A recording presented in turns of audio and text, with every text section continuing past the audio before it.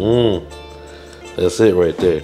What's going on, people? Today, my mother's gonna be showing me how to make a sweet potato pie. This is a great holiday recipe, and if you want to see more recipes from my mother, make sure you go to her page, Kitchen Goddess 68. Go to her page and support her, man. She's got a lot of great recipes, right? Yeah. What kind of recipes you got on there? Collard greens, fried ribs. Dressing. Dressing. We got a little bit of everything. So, you know, the holidays are coming up, Thanksgiving, Christmas, all that kind of stuff. So she got all the recipes on there for you. So go to her page, support my mother. She's a great woman. She's a great cook. I've been eating it all my life, so I would know. So let's get to the recipe, and we're gonna show you guys my favorite sweet potato pie on the planet. Now, growing up, I always had a debate with my mama over who had the best sweet potato pie. I was young, I didn't know no better. You know, I always thought my grandma had the best sweet potato pie. But it's my mama's, man. But the reason why I like your sweet potato pie is because it's not thin, it's always thick. It's thick, it's hearty, it's sweet, a little bit salty. It's pretty good, man. So, you know, I'm gonna have to learn what's going on here. So what we're gonna use? The spices that I'm gonna put into the sweet potato filling, I'm gonna put nutmeg in it, vanilla, a little salt. This is my favorite salt. What kind of salt is this? This real salt made by Redmond. And then I'm gonna put cinnamon in it. This right here, I'm about out of it, and I'm gonna use just a little bit of it today to show you, but this is a nutmeg. Right here, and really it's just a whole nutmeg. It's a whole nutmeg, and I'm gonna grate some of it in it. Then we're gonna use some evaporated milk, egg, and sugar. First thing you're gonna do is, like I say, you want to determine if you want to bake these potatoes or if you want to boil these potatoes. So I'm gonna go ahead and boil these right now. The reason I dice these potatoes up because they cook faster. You know, instead of doing, you know, putting the whole thing in it. So I decided to cut mine. Sometime I might do this if I get lazy, don't want to cut them. But I go ahead and do this right quick, and you know, if you put them in whole, take probably about 40 minutes to cut. So I'm just cutting them like this, make them thick chunk like this. You don't want to cut them too thin, just chunks. Got my mama holding the camera right now. Good job. You doing a good job. I hope my whole face on here, ain't it? Yeah. Huh? All right, Red, pick up the knife and cut the potato. Leave that potato on the... Yeah, I'm cutting on the ground. I'm cutting it in half. Wait a minute. Cut it in half. Boom, like that. All right, now make big chunks. Just cut that in half, and that's it. And put it in there. Next, once you get through with your potatoes, you're gonna fill it with water. And these gonna cook, I don't know, just check on them in 30 minutes. Now you don't want these potatoes to get mushy, you want them to get just right. And when you put the fork in it, you'll know when they done. And then you're gonna turn the stove on right here. I put it on high until it comes to a rolling boil, and then I turn it down on medium or so. Sometimes, you know, even though I have a lid, it's a habit too.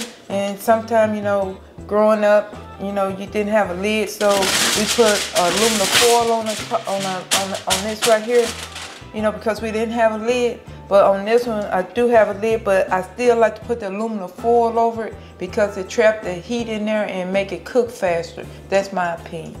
So I just do this right here, and like that. I use aluminum foil pretty much doing this all the time. I don't like to buy the frozen pie in a pan. That's just my preference. And I always like to use these glass containers. And when Red mentioned the thickness he liked, this is this 9-inch pie pan that I use. All you're gonna have to do is just do this right here and just roll your dough out. See that? It's pretty much easy. If it cracks, you know, you're gonna put it back together. So you're gonna do this. See that right there? Like I say, if you present your food, you know, pretty on the table, you know, you can enjoy it better, you know. Cause you eat with your eyes. Yeah, just trying to make it look pretty. I'm not trying to make it perfect right now.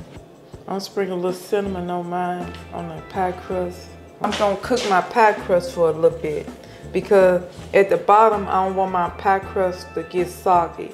And sometimes, you know, I don't bake it sometimes when I don't want to do that step, and the crust still come out, you know, pretty good.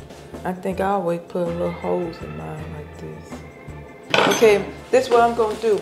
I'm gonna let mine bake in the oven for about on 400. With some beans on top of it. Huh? Doing some beans on the crust. I ain't never seen this. This right here is the way the crust down. You know, this, they call this the bean weight. So this is some of the stuff that, you know, I learned over the years. You know, what you do. Weight. Yeah, if you ain't got no, if you don't have no weights, if you don't have no, what them beans that I had? If you don't have no weights, like, you know, they got weights and stuff in the store, but you can just do this to hold the aluminum foil in place. And I'm gonna let this cook for a minute, for about maybe 10 to 15 minutes, just to get brown a little bit. And then that won't have me to have a really soggy crust, you know, if it don't come out right. So the purpose of the bean is just to weigh the aluminum foil down. It don't got nothing to do with the recipe. It ain't got nothing to do with putting no beans in there. Oven, I'm gonna set this in for about 10 to 15 minutes on 400. And then, if you see the crust just getting a little brown, cover this up with aluminum foil. Okay, Red, you see how that's boiling? And so all you have to do is just get your fork and kind of pierce it like this. And you know, you can tell it getting done because they piercing in, but they need probably about another 10 minutes. That's why I cut mine up so they can go ahead and get done real quick. So, like I said, if you had put them in that hole, it would have took longer. Okay, see how this pie shell looking? I'm finna get ready to take this out. And I'm gonna look on the bottom of it. This is what I want. You don't want this pie shell to cook all the way. So you're just doing it so when you get ready to cook your pie, it won't be soggy at the bottom. All right, now I'm finna get ready to take this aluminum foil out, as they call it, the bean weights or whatever. You know, kind of be careful with it too. You don't want to break the crust. And make sure you be careful with this thing too. It's hot. So just set it over there, and you see that? And I'm finna sit it in the oven for about another 2 minutes just to crisp that up just a little bit. I might just leave it alone. Yeah, this is what you want. And the only reason I do this right here, so when I put that pie filling in there, and when it get done, that crust won't be just as soggy or whatever. So we're gonna set this to the side till we get ready for our pie. Okay. These been cooking about 30 minutes or so I think they ready. And sometimes the way I test them, I try to get the thickest one, and you know, just do that and look at it and just make sure it's ready. Yep, mash right on up. Yeah. So you can determine if it's done or not. All right, next thing you're gonna do, you're gonna come over to your sink and you're gonna strain it. Make sure your sink is clean when you do pour this water in there. Right here. I done drain it. So what I'm gonna do is I'm gonna throw my sweet potatoes back in this pot just to see can I evaporate some of this liquid out. That's why I say it's kind of best to go ahead and bake your sweet potato. See that? All that liquid coming out in steam. If you got a bigger pot, you can do the same thing too. So that's why you got to do this to get that water off of it. Yeah, you can do this. You don't have to do it, but I do it. See what I'm doing? Well, that's what makes your sweet potato pie so good. I don't know about that, Red. Because you take the extra necessary steps like this. But no, like I say, you know, you don't have to do this. But it's best to get some of the liquid out. Okay, next thing you're gonna do, you can go ahead and bring it over to the bowl.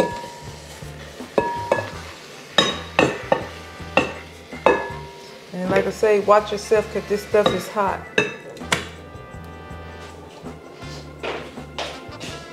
All right, what's up? What I gotta do next? All right, Red. go ahead and put the butter in since the potatoes are hot. All of it? No, let's just start out with, put that small stick in. Half a stick of butter right here. Chop it up. Oh. he tell you what to do. Right here? Yeah, go ahead. You watching the camera? Or what? What you got the camera on? Make sure you watching me now. Alright, put that in there. Throw that in there. And then go ahead and cut a half of that other butter. And you can get any brand of butter you want. But like I say, I like a pretty good butter. You can catch some butter on sale.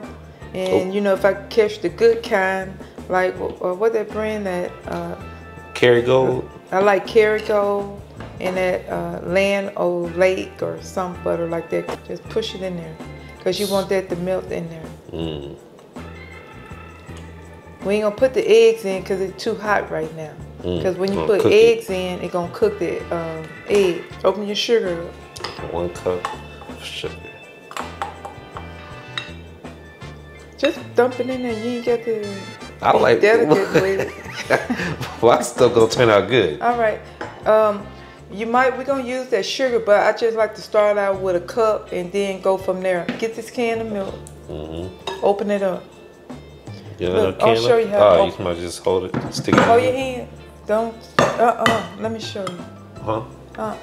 Let me show you how to do it. How I was supposed to do it? What you want me to do? I'm gonna show you. If you don't have a can opener, you know, which I got one, make sure you shake this milk.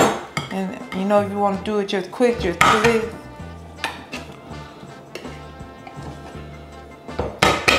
And do that. You know, don't do that. I could have did that. Just put a cup of milk in there. 1 cup? Yeah, just put a cup, but don't pour it just yet. That's the evaporated milk. You get any brand you want. You know, that's a cup. You know, they got the one called, what is it, Carnation. That brand, as we call it, that's good milk stock. But like I said, you can get the Kroger brand for like $1.29. Okay, start out with half of it. Don't stir yet. Okay, put that down. Next, you're gonna get the season. Start with the cinnamon. You're gonna put about a teaspoon. You ain't that matter, just pour it. That's good for now. Get the nutmeg right here. Nutmeg.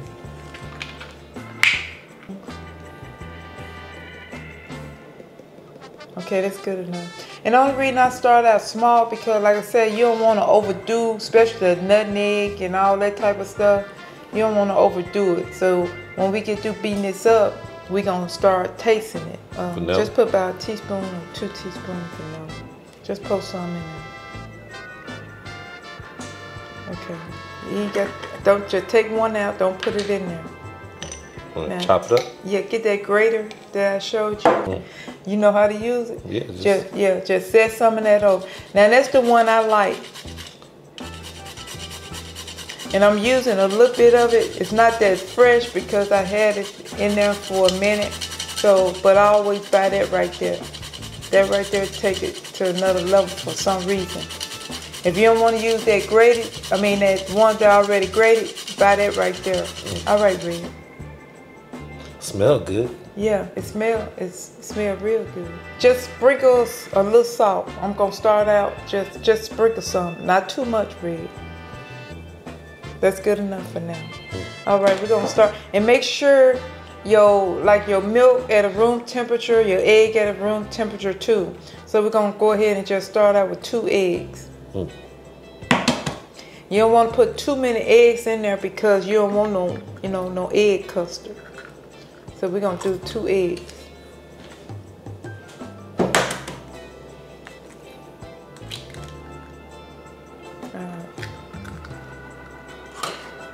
So I can stir it now. No, you're gonna beat it. Go ahead, get the egg beater. It's wire. Oh, is it on? Wire. Turn it on. It's not on. It's not on. Wait, how you turn it on? By plugging it up. Oh. It start beating on low. On low.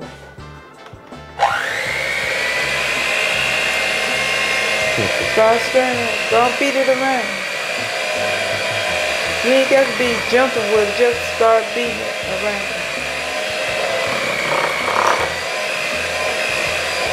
Now, pick up your speed a little bit on it. Hopefully that smooth those potatoes down. Don't hit the side.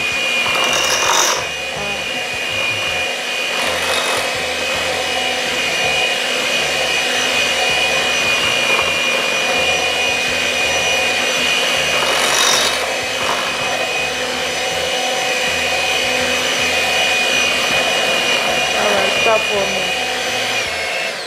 All right, you did the heavy work. Let me show you something right quick. She itching to get back over to the side of the table. I'm show she you. can't stand me up here messing up her recipe. I supposed to be learning something today. You is learning.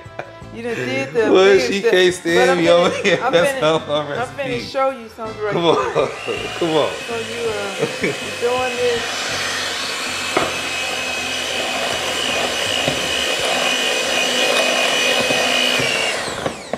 Okay, now this is the time that I know it got eggs in it or whatever, but this is the time I'm gonna test it.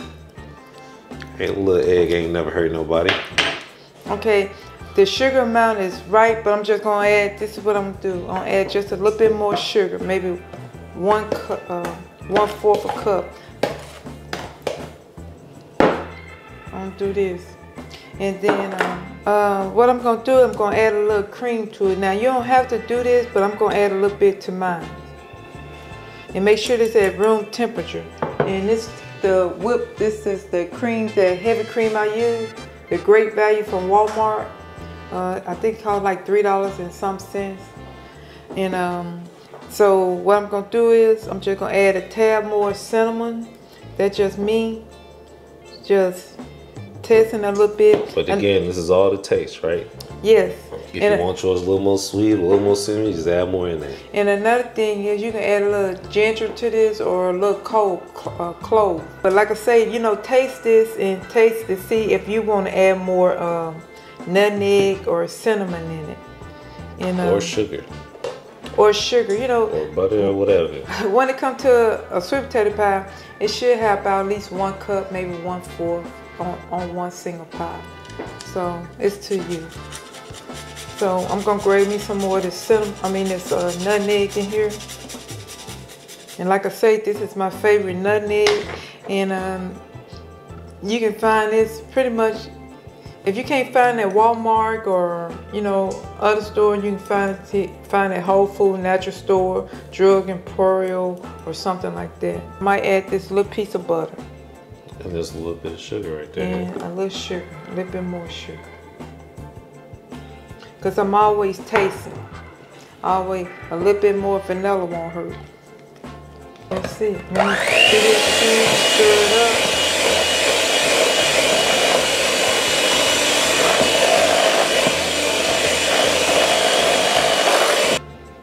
I'm going to taste it one more time and see. Yep, tastes pretty good to me. I cook this way, and I'm just used to cooking this way. If I'm not following recipes, some of the stuff that I done did over and over in my head, and I just know, and I'm always tasting it. But when you go to my website or to my channel, you can see the ingredients down below. And like I say, this is just a blueprint. And like I say, when you cooking, you always taste, as you go and see if you want to add this, take away or whatever, make it your own. Okay, next we finna get ready to pour this pie in the pie shell. Like I say, it might not take all of it, but I'm gonna fill it up to the rim like this.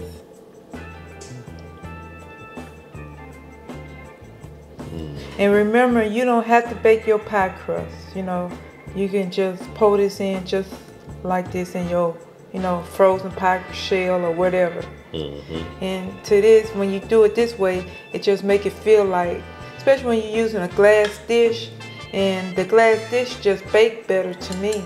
And then it make it feel like, it's just homemade, something that you pour love into. see, can I make a little design in it or something? You know, instead of just pointing around with, I learned different things here and there. And it just, when it bake, it gonna come out, like a little circular, a little pretty design. Okay, if you have just a little bit of batter left over, you can do this. You can make a potato pun, which I'm gonna show you this on. Potato what? I know it's a potato pun. And just get you some butter and put around your bowl or melted butter, but I'm just gonna do this. And you know what, when it comes to this, forget the carbs. Either way it goes, a lot of carbs in this filling. So right here, ain't nothing healthy about this pie, even if you put the grease in this So eat pie. this on a cheat day. You got cholesterol up in here, you got everything going on up in here. That's why you eat this type of stuff in moderation. But see this right here? And if you want to put a design or something, or just something, I ain't gonna call it a design, but just something where, you can just go like this, or, like this or something. We're gonna go with this. Right here, you can toast this. You can toast this on the stove or whatever, but I'm just gonna do it like this right now. You can make a crumble with some sugar, flour, or whatever, but right now I'm just doing this. So you put it in there like that. Be gentle when you put your stuff in the oven. Just don't slang it everywhere. And we're gonna put this right here, probably gonna be done about maybe 20 minutes or so, because it's just a small pudding. And that's it. Let's check on the pie. It's been about, 40 minutes already? So what I'm doing is I'm gonna check and see, making sure the crust is okay and make sure it's not brown and black. So it's looking pretty good now. So it's probably gonna cook. It's been cooking for about maybe 35 to 40 minutes. So we're gonna let it cook for, for up to an hour. All right, let's look at this pie. Okay, I want mine a little darker, but I wanna test it. How long do you think it's been red? About an hour already. Yeah. All right. Been an hour. You ready? Yeah. All right, now this pie is pretty much ready. And I'm just gonna do this. If you wanna see if your pie is ready, just like a chopstick, And you just put it in the middle, and we're gonna look at something. See how it come out clean? Mm-hmm. That means it's ready. But we like our pie a little darker, right, Red? Mm-hmm. So what you gonna do, broil it? I'm gonna turn the boil on for about... Your favorite thing, the broiler. You can make it darker. Turn it a little darker. So I'm gonna put this back up in here. Hit boil, and then start. So like I said, you do not need to leave this area, because once this thing get heated up, it'll start browning. You don't want no real dark pie or burnt pie on top. Mm-hmm. Some people like theirs a little burnt, but I just want mine to brown just a little bit on the top, and we'll be back with it. So I'm gonna take it out. Yeah, bring it over here. All right, this pie is pretty much ready. So I'm gonna sit it right here for now. Yeah, that's looking all right to me. Looking all right to me. What you about to do to it now? Okay. What you got right there? Some whipped cream? Some whipped cream. Homemade. So once we finish with this, once you bring it to the table, we're gonna let it cool down. Normally, during Thanksgiving, we make this stuff before Thanksgiving, and it's been already cool. And I like my pie cold. So yeah, I like mine ice cold in the refrigerator. Yeah, and like I say, long and set, all the flavors, get in it. Or do people eat it hot though? No, you can't eat it like that, really. You're gonna burn your tongue. But if you let it get lukewarm or something, some people like theirs very lukewarm. But like I say, I like mine cold. So we're gonna let this set, and we're gonna come back and try this out later on sometime, once it settles down. Right now, I have set it in the refrigerator, so go ahead and cool down quickly. You can set this in the refrigerator overnight, or you can leave it out. But I like my pie cold. Yeah, I like mine cold too. So what I did was I added a sprinkle of cinnamon over the whipped cream. You don't have to do that. Oh, this homemade whipped cream. Yes, I just sprinkle that over there just for decoration. And then here go the homemade whipped cream. It don't take but a minute to whip some whipped cream up. And like I said, it tastes way better than that what is it, Miracle whipped cream. Ready whip, all that stuff. Yeah, in a jar. And you don't have to have that on your pie. I'm just using, I like a little bit for my pie. And then like I said, here go the little leftover filling that I made that little casserole out of. All right, I got a nice looking piece right here. Hold on, I'll cut your piece, man. Cut your piece real quick. Yeah, what you want? This side right here? Yeah. You know, you're always trying to make cuts. You want a big piece or a little piece? Just a little slither. Just come in a wedge, just like that. Just like that. Yep. I do this. There you go. All right, let me give it a little whipped cream. It's looking good though. Like I said, I always like my sweet potato pies thick, you know? Because that's how I grew up eating them. And you don't have to use this whipped cream, but like I say, since we're gonna go ahead and use a little bit of it, and this is what it's looking like. Tastes like the holidays right there.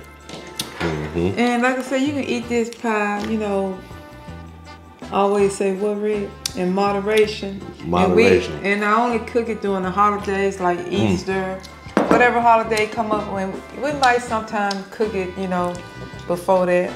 That's good. Yeah, you eat this in moderation. So she gonna have one slice and I'm gonna take the rest of the pot with me. That's moderation right there. If you guys want to see more content like this, more recipes from my mom and us cooking together in the kitchen, please like, subscribe, comment, and let us know what you want us to cook next.